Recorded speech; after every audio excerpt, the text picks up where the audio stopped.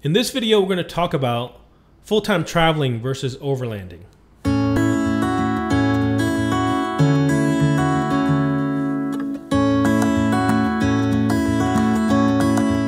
So, in the traveling community, people tend to label themselves as one type of traveler versus another. Right. There are labels like overlanders, van lifers, full-timers, bike packers, world schoolers. Right, so there's all these different labels, and ultimately there's a lot of overlap, there's a lot of things in common. Mm-hmm. We don't really self-identify with any of them, maybe besides full-timer, but even as a full-timer, that's kind of a difficult thing to explain. Like, what does that really mean, you know? So really, I think what we do is a combination of several of these, and I think for the most part, everyone is a combination of a few different types of traveling. Mm-hmm. So I want to just kind of explain our rationale and our style of travel. Why we don't want to label ourselves, or what we do label. I want to give you guys just some ways that I define these different terms. It's fine to do anything. It's just us personally. Yeah. We don't like to label ourselves. Well, we have a hard time labeling ourselves one or the other because we don't totally identify with any of them completely. That's the gist of what we're going to talk about in this one, which is like, what kind of traveling do we do? So we can go back to the very beginning. Like we started this lifestyle as just extended trips, right? Like, you know, family vacations sort of, but a little bit longer, mm-hmm. with some pauses in between for the first couple of years when we were raising our first child and becoming pregnant with our second and third child. We paused between the first and the second trimester of each pregnancy. Mm-hmm. And then we waited until the baby was born, and we left after like 3 to 5 months from each one after that. And then we were on the road all in between. We kind of eased into it. We didn't go 100%. We didn't get rid of our house in the town that we used to live in. Yeah, it was gradual. Everything was gradual. There was no like, this is our date and this is our anniversary date. Like, we don't really have that like a lot of people have nowadays. Yeah, so the first couple of years, I even struggled with the term full-timer. Mm. You know, I didn't want to say I was a full-timer, even though we were spending more time on the road than we were back at the house, where, you know, we would only stay there like if we were going to the hospital for doctor's visits. Mm-hmm. As the term full-timer, I think what it means, it's people that live in their RV. As a full-timer, you don't even have to travel. Yeah. Right? There are full-timers that live in their RV on their own land. There are full-timers that work seasonal jobs, that go to a place and stay for 3-4 months while they work a job, and then go somewhere else for 3-4 months while they work another job, and on and on and on. And then there are full-timers that their goal is not to travel. Their goal is to save money. You know, which is, there's a new movie called Nomadland that's coming out, which has, I think, 3 real full-time van dwellers in this movie. Some of them are really well known, like Cheap RV Living. Oh, I thought it was all made up. No, it has real people. Yeah, it has 3 real people that play themselves. Their sort of role in the movie, they act as mentors to Frances McDormand's character. So yeah, I mean, there's that. Those are kind of like your traditional van dwellers before van lifing was a thing, before van lifing was cool. So, you know, these are all, so you can see the term full-timer has a wide range. And then there's van life, and I think van life had just gotten really cool thanks to Foster Huntington, who sort of coined this phrase back in the day. And speaking of which, I think we're in the second Home is Where You Park It version, or not the second edition, but the second book. The second Home is Where You Park It book, the van life book, even though we were in our 4-wheel camper. So van life started out as like young people seeing what these van dwellers were doing and say, yeah, that's great. I want to travel like that too. And buying vans, converting them, and then living in them, going surfing, going climbing, going skiing, doing all these different things. And as you guys know, since then, van lifing has become this, you know, multi-billion-dollar industry where Airstream is selling, I think they're most recent van that they're selling, the Atlas, is $260,000, and that is not what a van lifer at the beginning was doing. Right. I mean, even our van, we bought ours new, and that's $60,000. But it makes sense for us because, you know, this is what we live in, and $60,000 is a very cheap place to buy to live. You know, and we have, compared to a house. Yeah, and in California. We have careers and we've had good jobs and we can afford this. But if you're just like a college grad in your early 20s and you just want to spend a couple years traveling, and that's sort of where this kind of van life thing. Yeah, it's like an alternative to backpacking to Europe. Like instead of like, okay, I just finished school, let's go backpack. It's like, let's get a van converted and drive around. In the 90s and maybe even before that in the 80s, 70s, taking a year off after college and going backpacking across Europe and getting your Eurorail pass and like even hitchhiking was like the thing. A bunch of our friends did it, you know. So I think that van life had become that for this new generation. So we're not those people. Like we're not like we don't identify with van lifers. But of course, so much of what they do, we have in common too. And we come across them when we travel, and we stay at the same places. We hang out, you know, with the same people a lot of the times. And we're a little like, older. We're older than your sort of Instagram van life person. And, you know, and also a lot of these younger people don't have kids. It's interesting now because it's been a thing for so long. Now, a lot of these van life couples have gotten married, and a lot of them are having kids. So I feel like there's like you can do it with kids. Look at these people, and someone will point to us. So that's how we sort of identify with van life and also not as well. And then there's overlanding. Like we never consider ourselves overlanders. We actually never even heard the term overlanding until years and years and years into our travels. So really the only time that we ever heard of it is when we decided to downsize our Airstream, and then we decided to buy a four-wheel camper with our truck because we already had the truck, or we still need a truck to tow our Airstream because we didn't sell our Airstream, and we wanted something small, and then we bought this four-wheel camper after doing some research, and it turns out it's a super popular camper and vehicle for overlanders. And then we started to kind of be lumped into this overlanding category. And because we're going to Baja, because we're going to mainland Mexico, and we had met a bunch of people through that who had done the Pan American drive all the way down to, you know, Tierra del Fuego and all the way up to Prudhoe Bay, Alaska.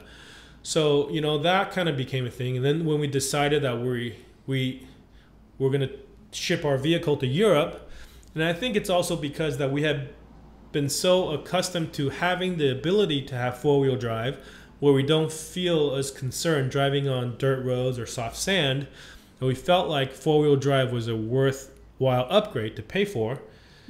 And suddenly like a four-wheel drive Sprinter continued to lump us into these overlander category, even though we don't particularly feel like we're overlanders, because all the overlanders, and this is not obviously everybody, but a lot of the overlanders that we've talked to and met, they're very sort of goal oriented. Like we want to drive around the world, or we want to drive the Pan American Highway, or we want to, you know, do the Silk Road. It's more of a trip than a life. Yeah. So for us, this is what we do. Like we work on the road. We have a sustainable way of living on the road. That's how we identify as full-timers. We're in a van. That's how we identify as van lifers. And we go on these more off-the-grid adventure trips, like when we went to Nordkapp, Norway, or we went to, you know, these remote places in Greece and Turkey. And Morocco. And Baja and Mexico. We go on all these different types of adventures in our full-time living that overlanders would go on. So that's why I think for us it's been difficult to really identify. We've had a lot of trouble identifying who we are. And in every part of this, not only do we feel like that it's hard time for us to identify, I also feel like that a true overlander will look at us and say, "Oh, you guys aren't overlanding. We don't have that shovel." Yeah, we don't even have our sand ladder anymore. It's too much trouble. Let's just leave it at my parents' house. Right. We don't, you know, we're not necessarily van lifers. We don't check all the boxes of everything. Right. So what do we say? What's our thing? We do our own thing. But we say we're just living on the road. Right. We're not living in a house. We're living on the road. So all the things we normally do, we just do it from this vehicle. Recently, we just talked to somebody on the phone who, they're Austrians, and they had shipped their big truck to Australia and then Thailand and then to North America, and they were doing this overlanding trip. And then they were forced to come back to Europe, to Austria, because their 6-month visa had run out in North America or in US, and they had to come back. They had nowhere to go. They couldn't go into Canada. So they came back and said, "Oh yeah, how much longer? When are you guys going back to the US?" And we're like, "Oh, we're thinking maybe 2 more years after having already been here 2 years." Yeah. And he's like, "What? Why?" Why are you That's here? what he said. He said, "Why?" And then a lot of people have told us, there are so many other countries that are not as developed as Europe and North America. You should go see those first before they change. But for us, it's like we're not so goal-oriented in a way that like we gotta go see Cuba before it turns into something. We gotta go see this before it turns into something. I will see the country or whatever place we're at when we get there and see what it's like at that point. Because if you go see it now, well, maybe you want to see it again after or later. A perfect example is the United States is super developed. Europe is super developed, but we're still finding very great remote places that you can go to. Yeah. So I don't feel like there's a need to rush and go see these things, and especially if it means that you have to do it in a short period of time. And I think it's like we started this lifestyle gradually. Like we didn't like sell all our crap and hit the road, Right. And I think our travel has progressed to that same gradual feeling. Like we started in California, we did like a little loop to Florida and back. And then we went like north and back and kind of the Midwest. And then we were considering Alaska, but we didn't go to the Northeast yet. So let's do that. So we gradually accumulated 48 states, and then we're like, we did this, so now let's go to Alaska. We finished that. Okay, let's go to Mexico now. And then gradually we ended up in Europe. And even after Alaska, Canada, Mexico, Newfoundland, Labrador, even after going to all these places in 2017, the year before Europe, we're like, I just want to do the West. I just want to do the western states of US one more year. See how we feel, because I really love this area, so I really just want to do this one more time, even though we've been there for like 9 years at this point. I just want to do it one more time. So we took our 4-wheel camper, we drove around, places, and then we went to even more places that we hadn't been to before because our Airstream was too big. So I really do feel like our 10 years spent in North America exploring was not too much time. In fact, I think people do more, Yeah, we didn't see There's so much more you can see. Yeah. So I don't feel like, it really like it doesn't make sense for me for people to say, why are you here for so long? Well, what did you do there for so long? My mentality was always, there's not enough time to see it all. I feel like after 4 years of Europe, we're still not going to be comfortable with what we've seen. We're still worried about how we're going to get down to Italy and back. Well, how much Italy we're going to see, we're going to get to see.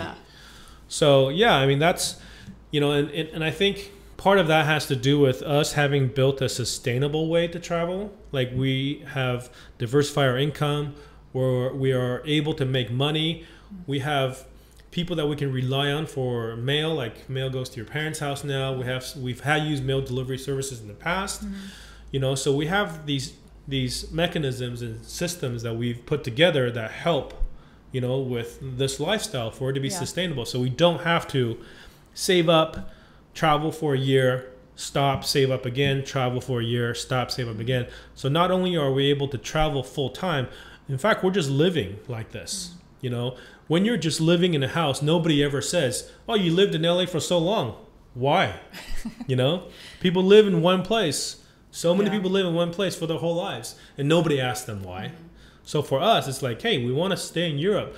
In fact, for the last 2 years, we've basically have always just thought, what, we're not just on a trip here in Europe. We're living in Europe right now. Yeah, and we dialed it in where we built our life on how to make ourselves happy and all the different puzzle pieces that allow us to stay on this road, and it allows us to slow travel. Like, we're not in a rush. We're not in a rush to get to some point because we have limited time or money. That's probably why it takes us so long to get anywhere, because we're just comfortable working, doing school, and all that stuff takes time, and you can't drive every day when you have to do those other things. But I really look forward, because like in the U.S., where we'll go back to California and Arizona area every winter, not just for holidays, but for the better like warmer weather too. We kind of have that same routine now in Europe. We come back to Croatia. Now, Croatia just happens to be a really good central location. Like this year, we don't know if we're gonna, if everything's more or less back to normal to a certain extent, we'll go back out to Spain and Portugal. But just the other day, we say, hey, maybe we'll go back to Greece again, because we spent 2 months in Greece last year, but I don't feel like we've seen enough. Yeah. So that's sort of how our mind works. We don't set a lot of goals. We don't have a huge amount of planning involved. We set a general direction, and we just kind of go with that when the time comes. But everything's subject to change, like up until the last minute. So. And that works for us. And it doesn't work for everybody, but that's. Yeah. So I guess the bottom line is don't let these labels define who you are and how you travel. Just find the way that works for you. Yeah. Even if it means a lot of people won't understand it, but that's okay. Figure out how you can be happy for yourself. Yeah. So I hope that was helpful. And if you guys have any questions, ask them in the comments below. And, we'll try to answer them as much as we can. And we'll see you guys in the next one.